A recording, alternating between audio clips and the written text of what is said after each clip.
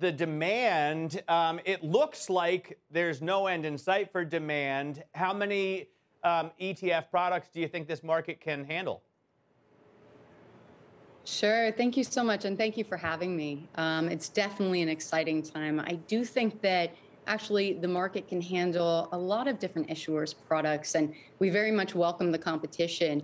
Obviously, we're coming in second to market here, but we're very excited. And again, wish our competition luck and excited to be here.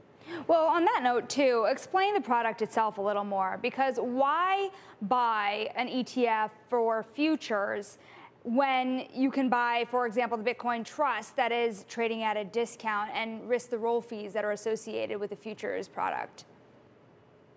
Sure, I think that's a very good question and actually addresses quite a few different concerns that people have. One, why choose a fund over owning Bitcoin directly? Two, there's the legacy product of GBTC. How is the ETF structure better? And maybe three, why is a futures-based ETF better than a physically backed? I'll start with your first question about roll costs.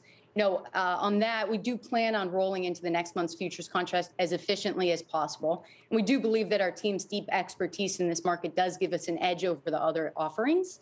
And again, why choose this fund over owning Bitcoin directly when it's easy enough in the U.S.? Again, Bitcoin is not a regulated asset in the U.S., but CME futures are. There's more efficient price discovery, and it does satisfy concerns around wash trading and inaccurate data. And lastly, there's no need to worry about risks around security and custody and the full faith of an SEC-regulated, NASDAQ-traded ETF. Well, one concern I have is that I look at other futures ETFs. I look at USO, for example, and it's